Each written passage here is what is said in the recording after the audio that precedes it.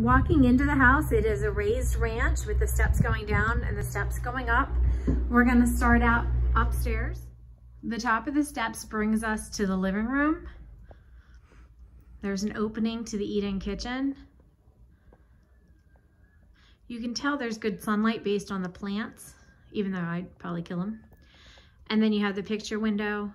So it's a good size living area. You have the ceiling fan, overhead light. Stepping outside off the kitchen, again, we have this deck. It's good size for a chair and a table, but what I love the most about it is the water view. Obviously, once the tree is filled in, you won't have as good of a view of the water, but right now, on a blue sky day like today, it looks really pretty. Now I want to take you down the hallway. So again, coming from the front door, the living room and the kitchen are behind me.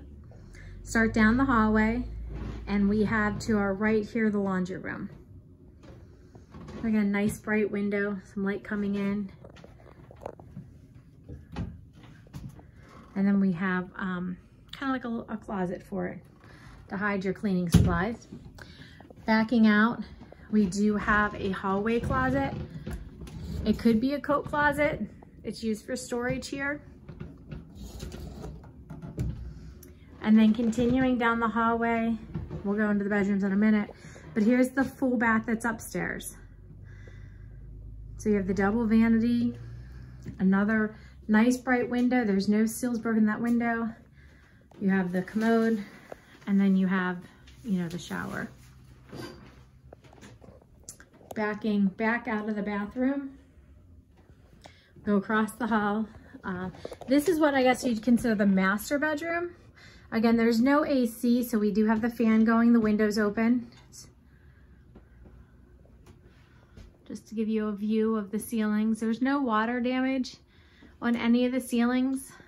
Again, you have the linoleum floor, and you do have a walk-in closet, which is nice in this room here.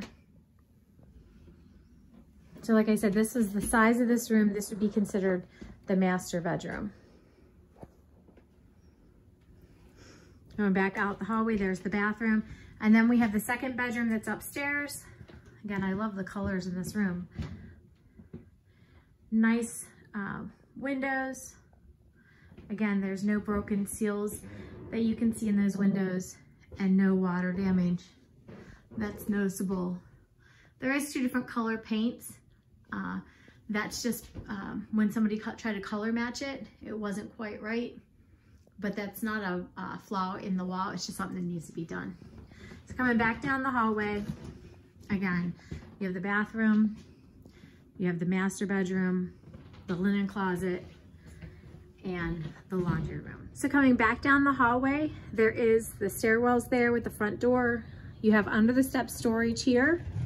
Just to show you again, this is the bathroom. You know, there are some things that need to be done in the home, but it is priced accordingly. They just fixed the ceiling. You can see the ceiling paint. So you could pick the color that you'd want to go on this wall. Going back to where the bathroom is here, and coming here and give you a tour. There are, every once in a while on the drywall, you'll see like a little bit of a hole. You know, some things need fixed just like in any house. And then you come back down, and this is the living room. This is one of my favorite features of the house. You have a whole separate living room downstairs, just like upstairs. So you have nice natural light coming in. You have the drop ceiling, and you kind of have like a window in the wall here to see through. Coming back over here, that door goes to the garage. Here's again the window. And then this is another little separate area that could be used for an office, be used for a mud room, you know, whatever your needs are. That's how this room could be.